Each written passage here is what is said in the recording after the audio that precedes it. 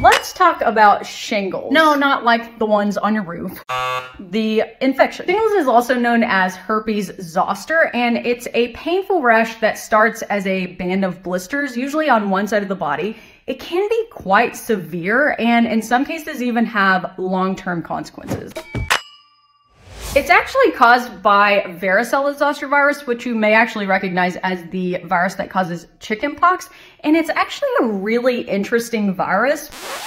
Interesting in a way that's kind of terrible for us as humans, but very fascinating to our nerdy science brains. After an initial infection, it does something kind of sneaky where it hides genetic material in nerve cells. Then if it manages to reactivate at a later date, that's when it can cause shingles.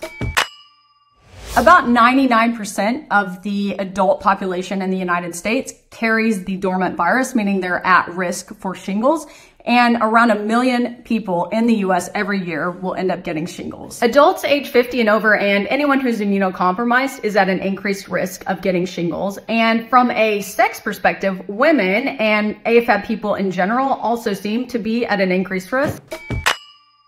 In addition to being at an increased risk of shingles itself, some data actually indicates that women and AFAB people are actually at an increased risk of post-herpetic neuralgia, or PHN. PHN is the most common shingles-related complication, and it's a persistent nerve pain that can be very severe and typically lasts for a few months, but in some cases can even go on for years. Unfortunately, for both shingles and PHN, they are associated with a fairly significant negative impact on an individual's quality of life.